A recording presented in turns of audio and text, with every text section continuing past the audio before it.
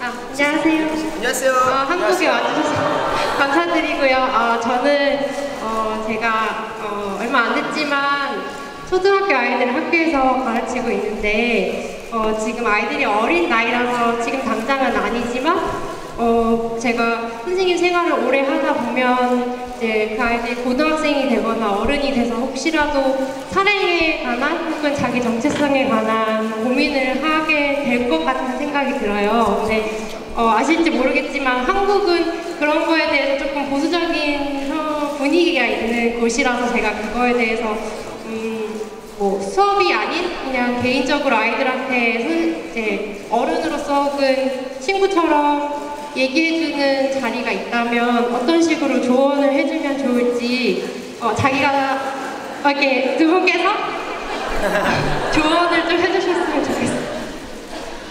Donc en principe, j'ai besoin de ton conseil parce que d'abord je vais vous présenter, je suis enseignante dans l'école maternelle actuellement.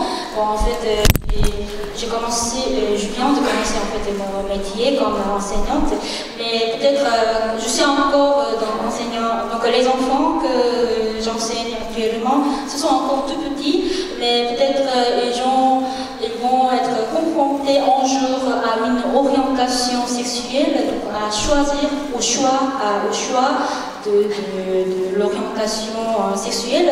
Donc peut-être je peux leur faire un conseil en tant qu'adulte, mais pas seulement en tant qu'enseignante des élèves. Est-ce que vous avez quelques conseils que vous pouvez me donner?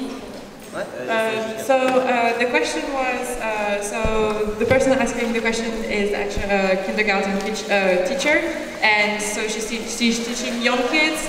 So maybe that one day they will have to face the problem that Elliot and Lucas have in SCAM. So what would their advice be for those young children? Et aussi, parce que en fait, notre société, la société coréenne, est dans une situation un peu différente que les occidentaux, parce que notre société est assez fermée. Donc c'est pourquoi nous allons vraiment, donc nos enfants vont être confrontés à ce problème, parce que nous ne pouvons pas faire coming out facilement comme les autres. Je dirais.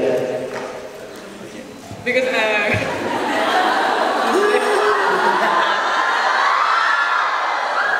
culturally speaking, Korea is very different as France, so it's not the same thing. So what would they advise me for as French people for Korean people? Alors, je dirais déjà d'éveiller les consciences et voilà, quand on est petite, c'est très important d'expliquer que déjà ça va plus loin que la sexualité, c'est la différence. Le rapport que tout le monde est différent, tout le monde a le droit d'avoir des goûts différents, il n'y a pas un goût à avoir qui est mieux que l'autre. Et de leur dire qu'en fait ce qui compte c'est d'aimer, c'est-à-dire que c'est l'amour qu'il faut retenir et de ne pas voir ça comme une sexualité différente ou pas, de ne pas vouloir voilà, de leur dire qu'on a le droit de se tromper, qu'on a même le droit de se dire que finalement on aime les hommes et qu'après on aime les femmes, que la sexualité elle évolue toute la vie et voilà, de laisser la question très ouverte sur ça et de ne jamais fermer les discussions et de ne jamais dire voilà, qu'il y a une sexualité qui est meilleure qu'une autre parce que c'est pas du tout la réalité. Et même la sexualité appartient à chacun et de leur dire vraiment d'essayer et qu'on peut essayer, on peut tout essayer. On peut avoir des envies avec une femme, avec un homme, avec n'importe qui. C'est l'amour qu'il faut retenir et c'est ça qu'il faut retenir.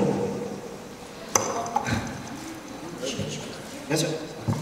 제가 생각하기에는 말씀드리고 싶은 건 우선 아이였을 때 성 정체성 문제라든지 아이들의 미래에 이제 어떤 성 정체성을 골라야 되는지 이런 문제에 직면할 수 있다라고 하는 그런 주제를 미리 많이 얘기해 주는 것도 좋은 거라고 생각을 해요.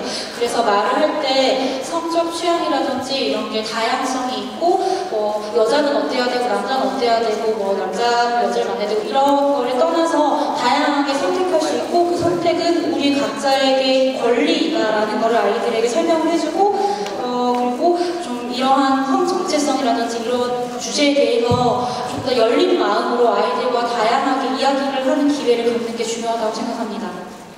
So Axel was saying that when you have to teach this kind of topic, you have to do it as young as possible because it's not a choice, it's what you feel is right to do, and there is no wrong or bad choice.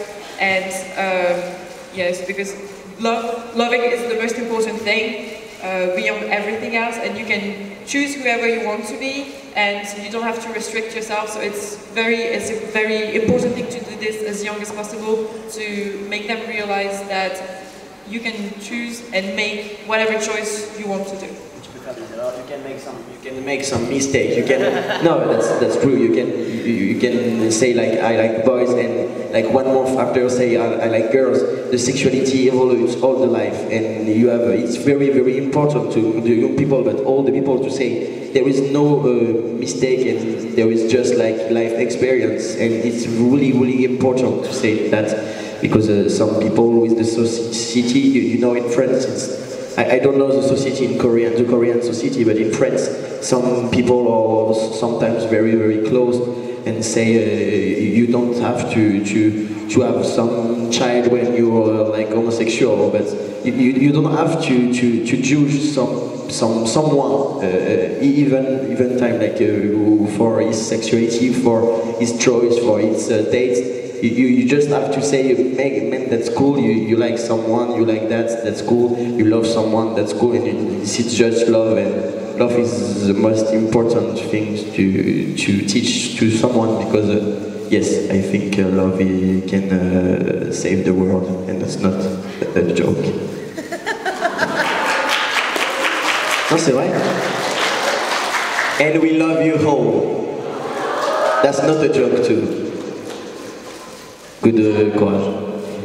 간단하게 한국어로 제가 영어 공부는 아니어서 간단하게 그냥 설명드리자면은 인생을 살면서 실수라는 건 없고 성 정체성을 어떤 걸 내가 어떤 걸 선택했다고 해서 그게 실수가 아니고 아이들에게 성 정체성을 선택하는 건 그거는 권리고 그리고 아이들이 어떻게 인생을 살면서 지나가는 경험을 하는 거라는 것을 아이들이 알아야 하고 우리가 한국 사회하고 프랑스 사회는 확실히 많이 다를 거라고 생각하는데 프랑스 사회에서도 이제 그런 동성애나 아니면 성 정체성이 다양한 거에 대해서 비판적인 시각을 가진 사람들이 있어요. 근데 우리가 아이들이 어떤 성 정체성을 가지고 있던지 그 아이들을 판단하지 않고 그 사람들을 판단하지 않는다는 게 제일 중요하다고 생각하고 사랑이 제일 중요하고요. 그래야 우리가 이제 아까 Save the World라고 했는데 우리 모두를 다 같이 사랑하면서 살 수 있잖아요.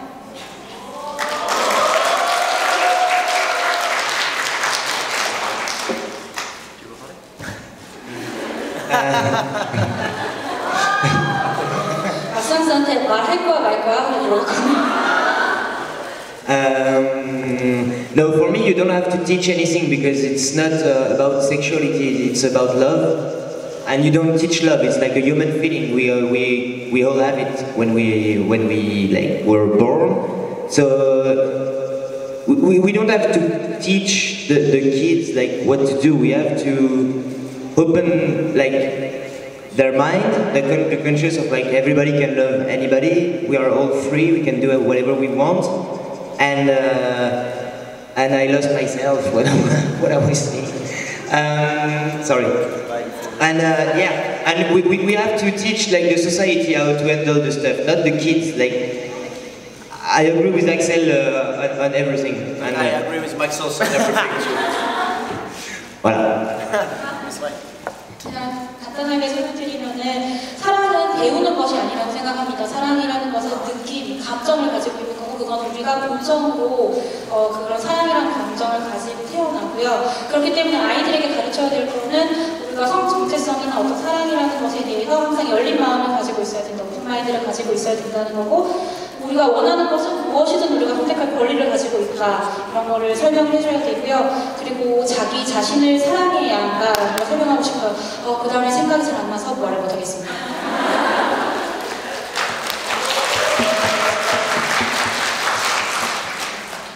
Merci. De rien.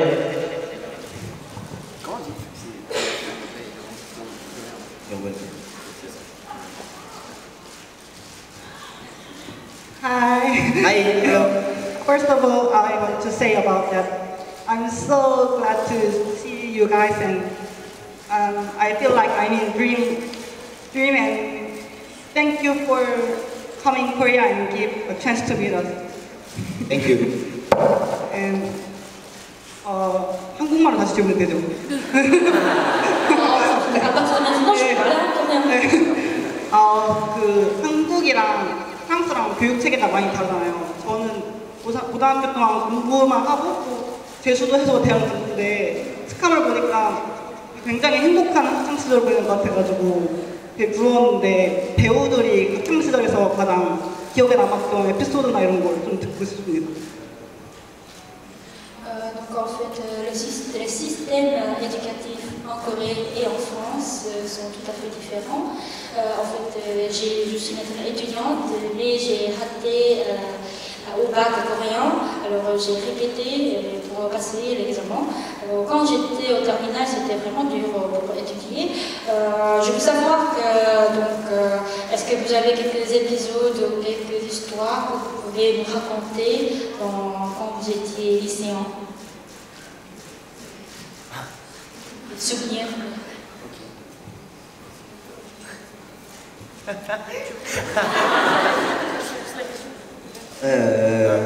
Ok. Vas-y, traduis. Non, traduis. Et après, moi, So she said that she... Okay, so he wanted to try to translate it. Comment on dit le bac? Comment on dit le bac? She wanted to know some memories about our high school, like when we were in high school. That's why as I was saying. We have, like, I have so many memories, so it's like a really big question. So that's why we don't really know how to answer. But I will just say that for me, high school was like one of the best time of my life, my young life. I was with like all my friends. I still have them today, and it was a really nice time for me. Like it was really nice year. Sorry. So yeah, because I don't know. Like you asked me for a memory, but I have like thousands of memories from high school, and some stories I can't tell you. So.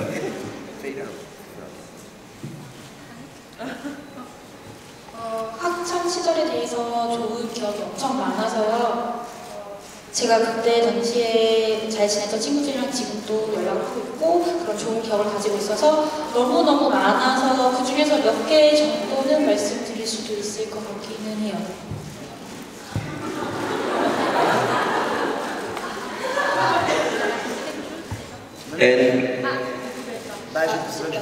죄송해요. 반대로 좀 했어요. 수천 가지의 좋은 기억이 있어서 특별히 뭐 하나를 꼭 집어가지고 말씀드릴 수가 없을 것 같아요. So, oui, alors moi je dis, so,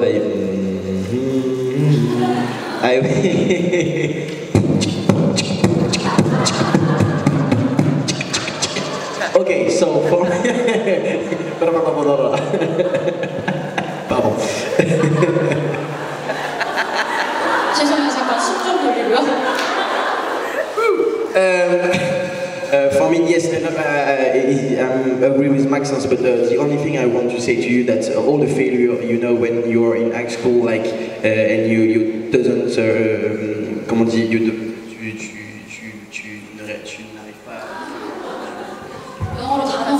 You don't pass your test. This is some failure, this is experience, and this is en gros les notes ne définissent pas qui t'es en fait. T'as le droit de pas y arriver, t'as le droit d'apprendre. Ce qui compte c'est d'apprendre de ses erreurs, et c'est ça le plus important. Et c'est ce que j'ai appris au collège, au lycée. J'ai eu beaucoup de chance de ça. Et puis aussi des rencontres que tu fais, et voilà, de te nourrir de toutes les rencontres. Et c'est une période un peu charnière où les gens en tout cas en France, je trouve les gens se jugent beaucoup. Alors Maxence a eu beaucoup de chance d'être dans une classe où ce n'était pas le cas, mais c'est vrai que voilà, c'est un moment de ta vie où tu essaies de te définir, où tu essaies de... Yes, Tara. This is Tara. Et voilà. Je dirais voilà.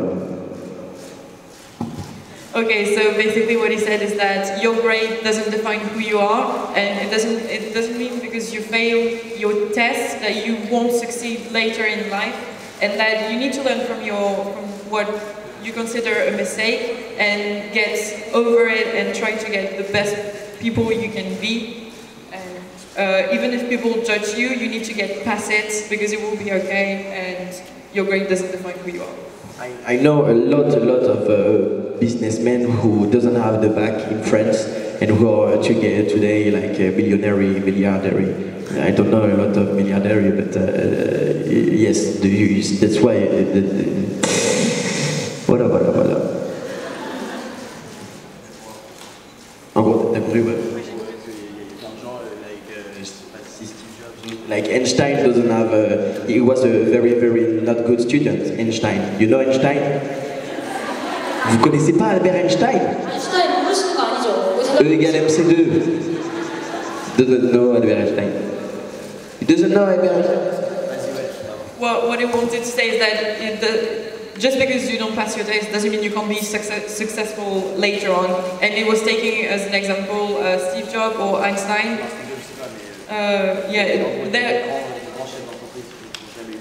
They're all billionaires or they all succeed and they're all famous now, but they didn't pass that test when they were younger, so the grade doesn't really define who you are. Yes.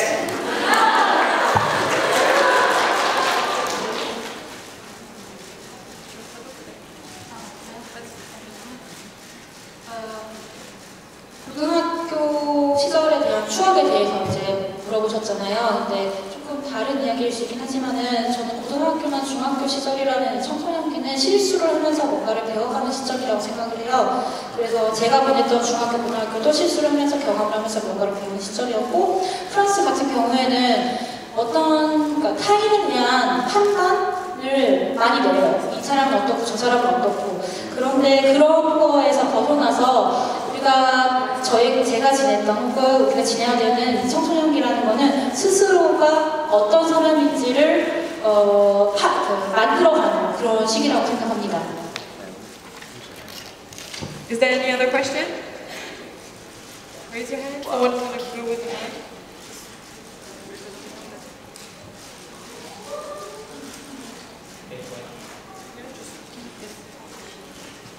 Yes.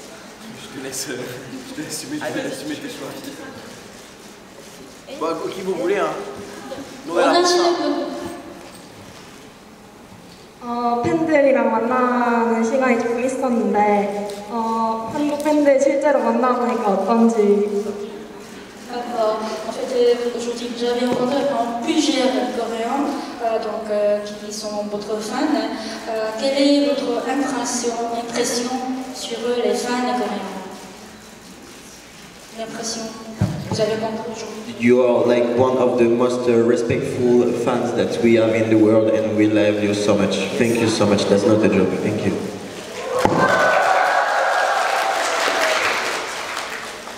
Say it. No, really, it's really cool, and we met some Korean fans at some like in the streets, and also in